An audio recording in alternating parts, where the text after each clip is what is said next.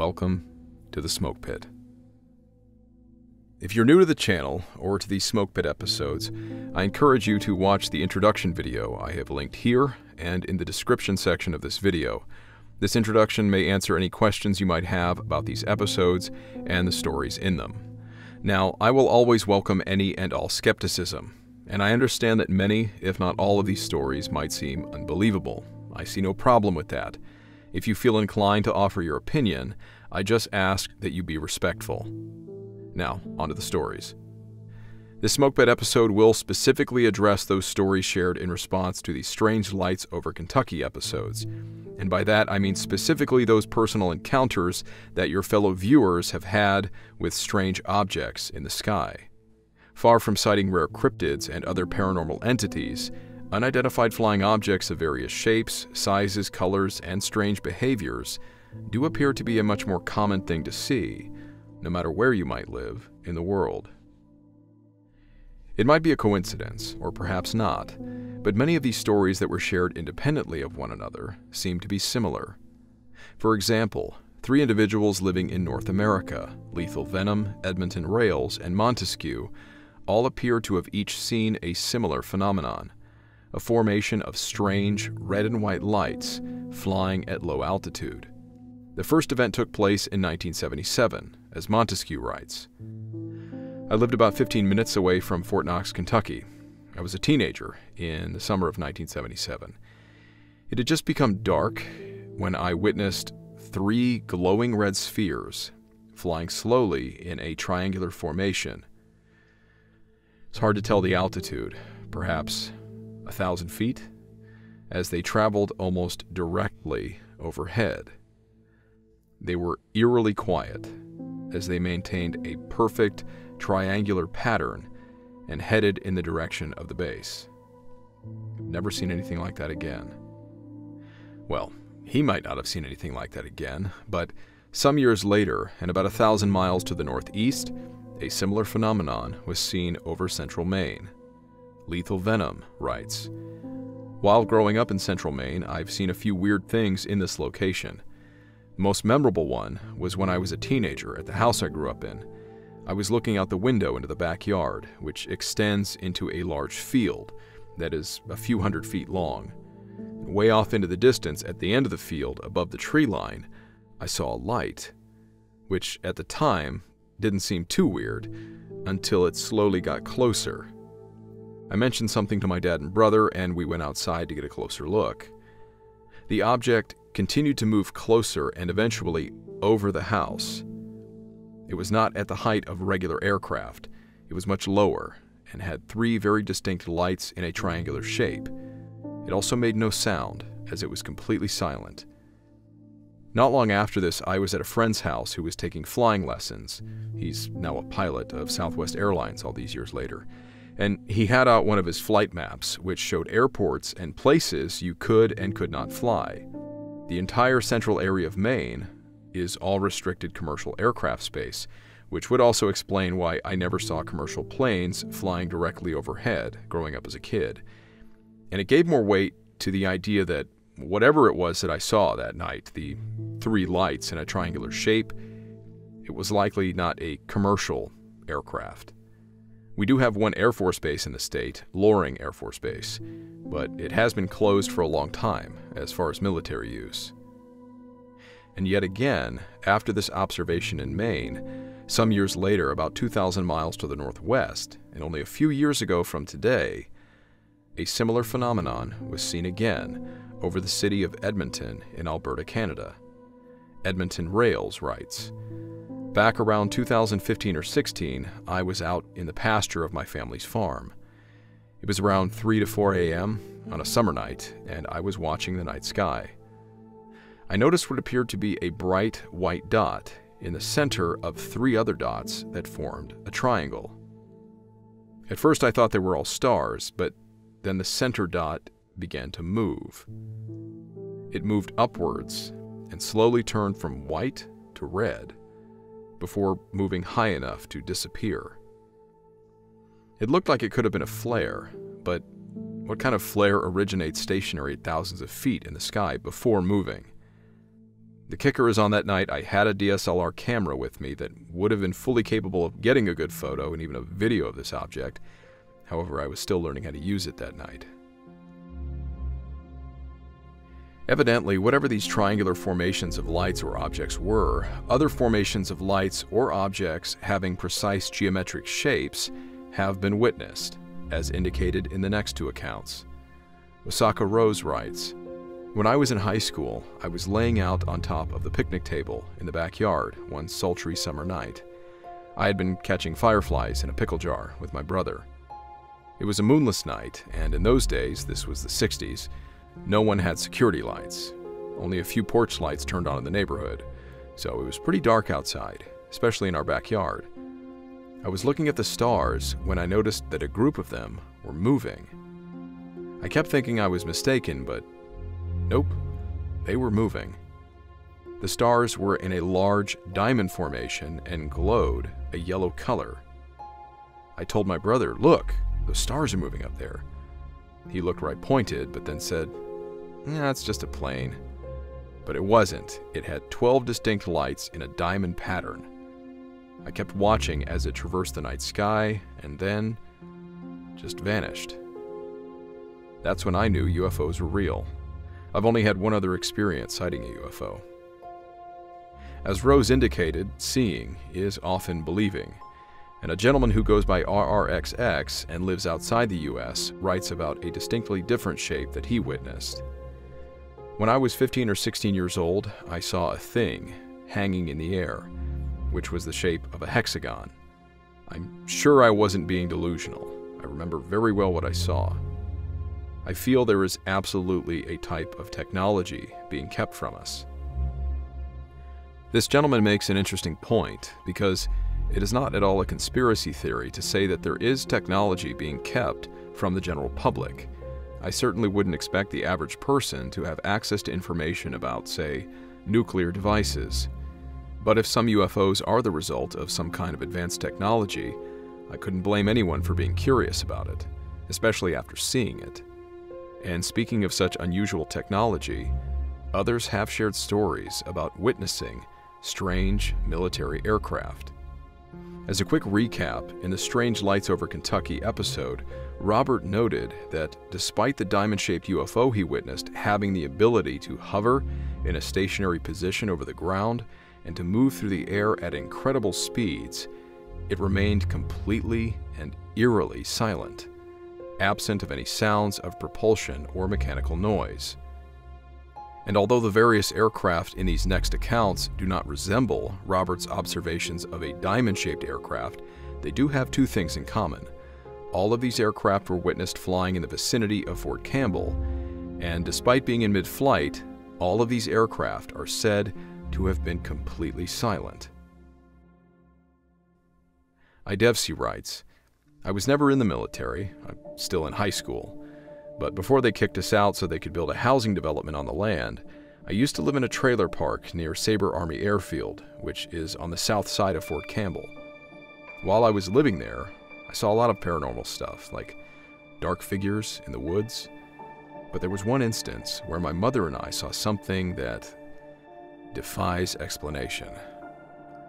One night, off in the trees near our home, we watched as a strange aircraft landed in the woods.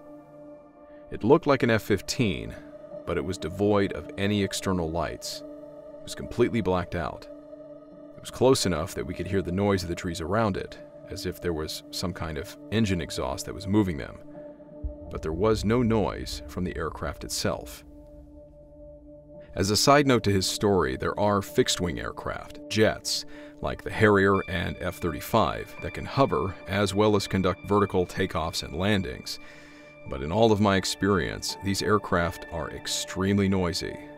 Whatever that strange aircraft was, it would have to be something else entirely. And if silent floating geometric shapes and fixed-wing aircraft weren't puzzling enough, Retro Vertigo is an Army veteran who shared a similarly strange account, this one involving rotary-wing aircraft, or helicopters. He writes, "I was with the 101st Airborne Division, 2nd Battalion, 506th Infantry Regiment on Fort Campbell. Creepiest thing I might have ever seen was one evening while I was walking near the airfield just after dark.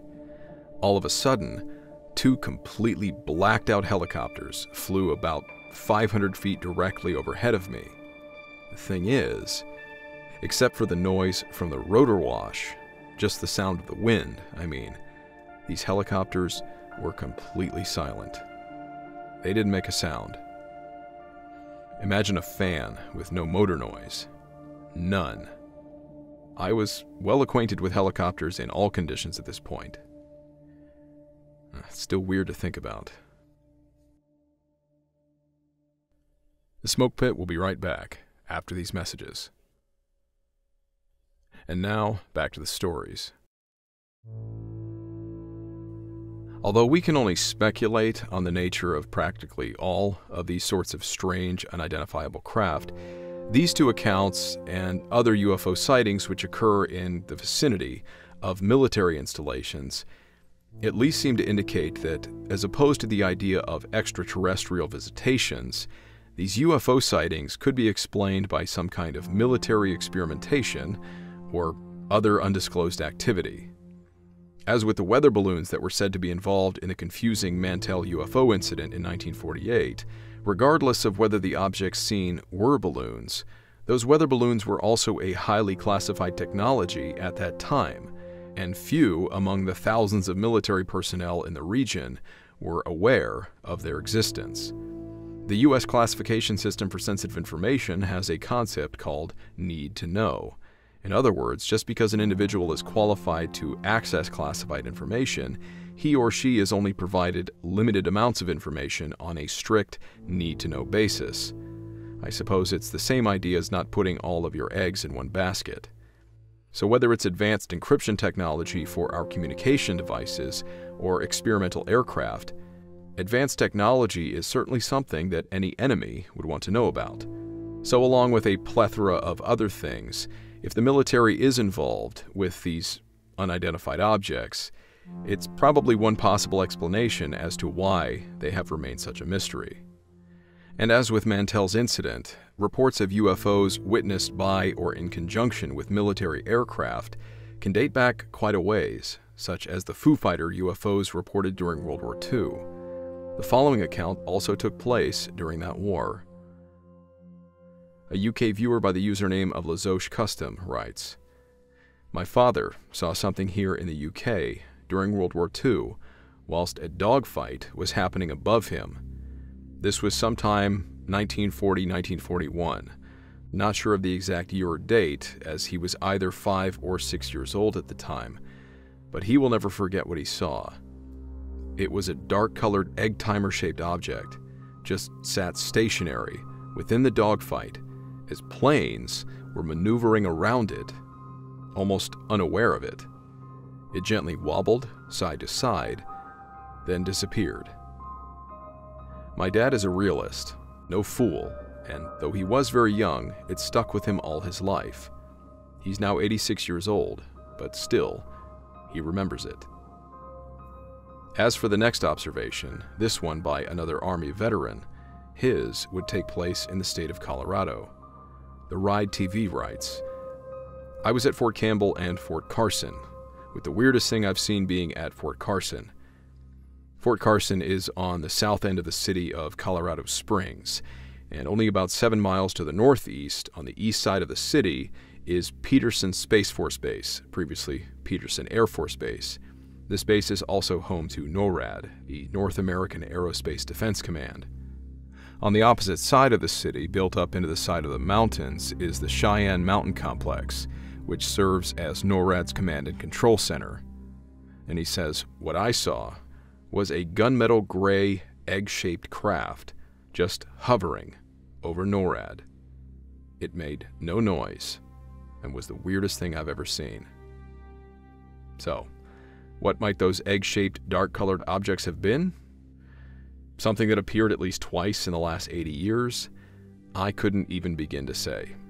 But Lazoche's father's story from World War II is not the only one that was submitted with regard to UFOs being spotted in proximity to flying aircraft. A viewer with the very appropriate handle, I Come in Peace, shared the following observation.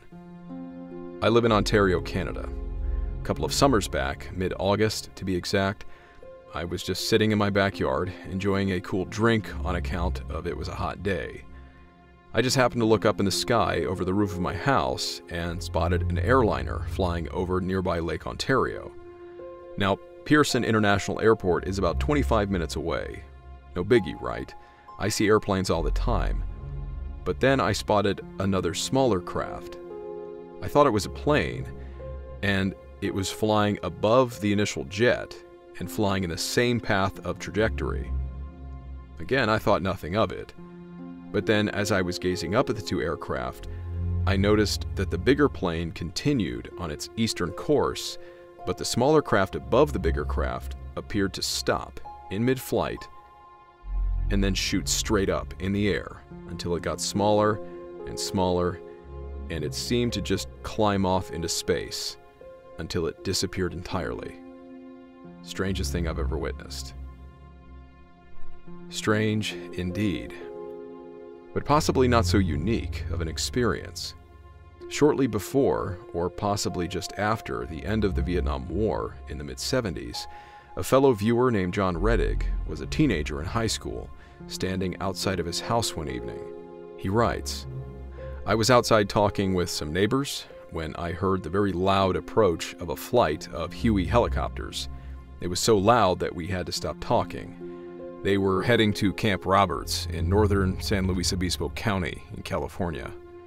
As the flight of the 5 Hueys passed over, myself and the others saw a dark red light following the last Huey in formation, about 50 or so yards behind the choppers.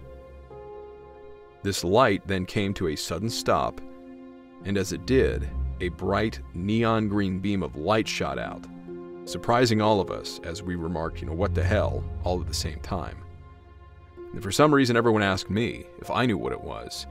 So I went and got my flashlight, and I began aiming it at the red light. I went left, right, then up and down, and damned if it didn't match the movement of the flashlight. And one of the girls grabbed my arm and started to cry and said, "Don't do that again." And at that same moment, the dark red light shot off straight up and into space. I thought about telling my dad, since he was retired Marine Corps, but then I thought to myself, just keep quiet. Dad's gone now, and now I live in Nevada, some 400 miles north of Area 51. Yeah, weird stuff central, and it keeps getting weirder. Speaking of living in close proximity to military bases like John did in the 70s, as much exciting things that take place on these installations, living near to one can be a unique experience in many regards. Witnessing UFOs and these sorts of strange phenomena probably lies on the extreme end of the spectrum, with the more mundane experiences being things like having various aircraft flying over your house at all hours, or perhaps having your dishes rattling in the cupboard as the artillery units routinely practice firing their howitzers. For new buyers looking to purchase a home near these military bases, real estate agents most definitely know when these artillery units are on the firing range and will probably show you the house in between range days. Some of our friends had a nasty awakening in the middle of the night after moving into their new home, wondering why their house was suddenly shaking. The house was situated right against the backside of Camp Pendleton, which happened to be the artillery impact area. Still half asleep and now startled, the husband said his immediate dumb thought was that the house was possessed, before he ran outside and realized that it was just the booming sound of freedom that he was hearing. When he called his real estate agent the next day to ask about it, she seemed to be unaware of this unique feature of the house. But as far as strange sightings go, when units are conducting live-fire training at night on these rifle and artillery ranges, they will often deploy high-altitude flares to provide illumination. These amber-colored flares burn very brightly, can be seen from many miles away, and will appear to hover in the air before disappearing because they are attached to small parachutes that slow their descent until they burn out. There are any number of stories about people seeing these illumination flares hanging in the sky and reporting them as UFOs, with one such incident happening in Hawaii recently. But clearly, while flares are obviously not UFOs, as many of these other stories will tell us, It doesn't seem reasonable to say that everything that looks like a flare has to be a flare. Ricardo Aguirre writes, I'm from El Paso, Texas, and live near Fort Bliss. A few years ago, me and my dad were on our way to Pizza Hut on a Friday night, and we saw amber-colored lights hovering over the base. And one by one, they turned off. It was reported on the news the next day, but no explanation was given. At first, I thought it must have been military aircraft, but I've never seen any with amber lights. If it was something classified, why were they within sight of a residential neighborhood? CL75 shared a similar experience. A few nights after 9/11, 2001, when all aircraft were grounded, I was at work. It was around 10 or 11 p.m., I'd say, and I was looking out at the horizon where there were about 8 to 10 sets of what I'd call headlights, of helicopters, or planes maybe. They were hovering there for a while, and to this day, I still have no idea exactly what was going on. I checked the newspaper for that area the next few days and found nothing about it. I asked around and no one else had seen it besides me and a coworker. This was in Kentucky, about 20 miles south of Cincinnati. Now, I did check the satellite imagery for that area of Kentucky after reading his story, and there is technically an Army National Guard base in that 20-mile radius from Cincinnati. It's in a town called Walton. But as far as I can tell, the base is very, very small and is comprised of just a single building and a vehicle storage lot. I didn't see anything adjacent to it that looked like a firing range where flares would be expected to have been used. So, even if they were flares, why they were shot into the sky at all, and why so many of them, remains a question. Perhaps a memorial for the recent tragedy of 9/11? Terry Boone likewise lives in Kentucky and shared the following. One night I was coming home from town heading north. As I was driving down the road, I noticed 3 orange-colored lights in the sky. At first I thought they were stars, but as I drove, I could tell that they were closer to the ground and bigger than any star. Then one of them kind of flickered out slowly, followed by the next one, and then finally the last one went out. I know they were not flares because they were too big and weren't moving. There was another witness to this that ran an ad in the paper asking if anyone else had seen them, but I didn't reply. For these 3 observations, based on what was described, my experience would tell me that they were flares, and some of them can look pretty big, but I wasn't there, so I can't say for certain that what they saw were flares. As it is, many UFO sightings do seem to be a light of some sort seen at a distance, either moving or hanging stationary in the sky. Flares are at least one possibility, especially when seen in close proximity to a military base with firing ranges. But then there are stories like these next ones that are far more difficult to explain. The Smoke Pit will be right back after these messages. And now, back to the stories. The Nightingale writes, When I was about 12 to 14 years old, I was living in an apartment in Kentucky, and we had these big sliding doors that go out to the deck. I used to always love looking out there because you could see the stars clearly at night. And one night, as I was looking outside, I saw something. I wasn't sure what it was at first. It just looked like a bunch of blinking lights in the sky, all clustered together. But then I looked closer at it, and I saw a round shape. So I said to my parents, hey, come over here, look at this. What is that? They didn't know what to make of it either.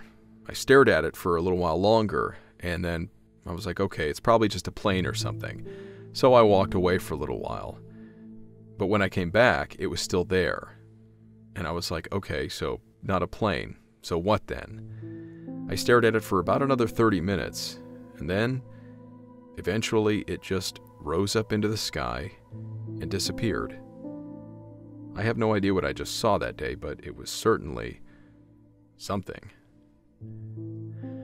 Well, as for the flare theory, I've never known them to burn for that long, nor do they blink or suddenly drift upwards like that. Another viewer, Philip or Philly Cheesesteak, seems to have seen something similar in the winter sky, observing some kind of strange flashing lights in the clouds, which were likewise difficult to offer any speculation for what they might have been. Garrett Keenan submitted the next account, which seems to offer something far more mysterious by way of stationary flashing lights that disappear while they are being observed. Except, rather than appearing only once, the lights he saw returned on more than one occasion. He writes, "My family has a long history of military service, and as for my story, it all started one gray, cold, seemingly normal night in March of 2011 in my last year of boarding school. The time of the event was precisely 9:39 p.m., and I was alone in my quarters with my roommate being out. Our living quarters were built on a large hill, which overlooks the countless salt marshes in the area. However, past the salt marshes, there are more hills and forest, which coincidentally houses Otis Air Force Base, now known as Joint Base Cape Cod. I happened to look out of my dorm room window and noticed a very bright, singular white object hovering just beyond the hills adjoining Otis Air Force Base. I was having trouble sleeping that night due to some personal issues, so I didn't think much of it. But after another sleepless hour and a half had passed, I caught another glimpse of it. I should mention that, although I've never served, I would say that I am comfortably familiar with all sorts of military aircraft, but this was nothing like one, because it made no sound. But as I watched it, it began to pulsate rapidly while remaining stationary in its position over the hills. My roommate had returned by that point, and so I grabbed him to come look at this thing.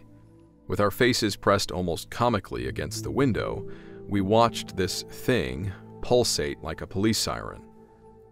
Out of the corner of my eye, another one appeared to the west and began to pulsate, almost in unison with the first light. Then, both lights just disappeared into the night. We might have forgotten about it, but these things showed up again the next week. In fact, this whole thing reoccurred for almost a month, every Wednesday night at the same time, 9:39 p.m. to 11 p.m.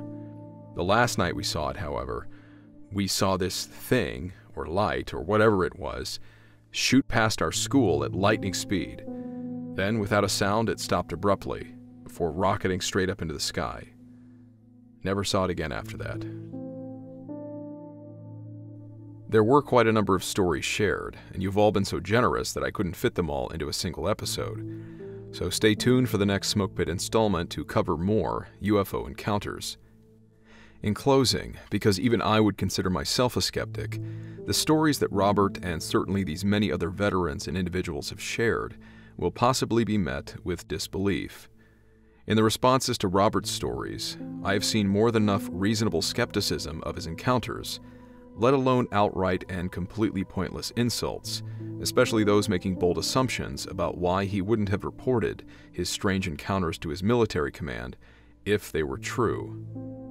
I can imagine it would be difficult to understand why these events go unreported, especially to someone who has neither witnessed such strange things, nor served in the military or a similar occupation, like the police. But along this vein of thought, I just wanted to share this final comment, which I thought would answer that question. A user by the name of Nani Nani writes, "My father joined the U.S. Army Air Corps way back when. Then when it split into two branches, the U.S. Air Force and the U.S. Army, he went with the Air Force. He went to officer candidate school, then flight school, and flew fighters until transitioning to cargo during the Vietnam War. He retired as an 05 with 26 years. When I asked him if he had ever disclosed that he had seen any UFOs, after my own sighting not too long before, he told me, it's an unwritten rule. Pilots who wish to remain on flight status and continue flying do not report seeing UFOs. I nodded and left it at that. Personally, I think that comment speaks for itself. Keep your eyes on the skies, my friends. Keep your eyes on the skies.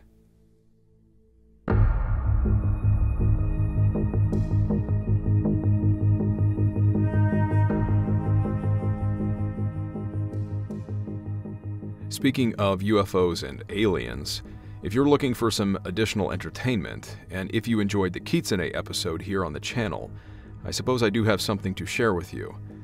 A Marine Corps buddy of mine, Trip, is a combat veteran and something of a smoke pit storyteller himself. Rather incredible one, at that. I actually met him in a literal smoke pit in Okinawa. Fair warning, if you do check it out, his writing is much more colorful than mine, as he uses a special language called Marine Corps English. He's published a series of books titled appropriately as Smokepit Fairytales. They're fictional stories which, like the Kitsune episode, combine actual war events along with supernatural elements into a series that, well, here I'll just read some of the reviews he's gotten so far. This is the first book I've actually read in 10 years. I could not put it down. I've never served in the military, but this was the wildest, realest book I've ever read, even with the aliens. One of the best books I've read. Even as a writer myself, there are really no words to describe how incredible this novel is, and I don't usually read war fiction or even science fiction. Just like the stories you hear in the Smoke Pit. If this series hasn't offended you yet, keep reading. No one is safe. If the movies Alien Nation and Hurt Locker had a threesome with blazing saddles, you'd end up with something like this book. This author drives home the reality of war and the casualties that come with it, both physically and mentally, and without skipping a beat in his transition to literal, otherworldly encounters. The most American thing since landing on the moon. Not buying this book is basically like burning the American flag. Tripp knew what he was doing when making this first book free. Now I know how a crack addict feels. And on that note, you can still read his first book for free on his website, smokepitfairytales.com, which is linked here and in the description section of this video. I'm only promoting his work and I do not benefit from it. I just want to see my fellow creators succeed at what they do best. So I thank you on his behalf for checking out his work. A special thank you again to my own patrons and YouTube channel members. You guys are extra awesome. I could not do this without your support.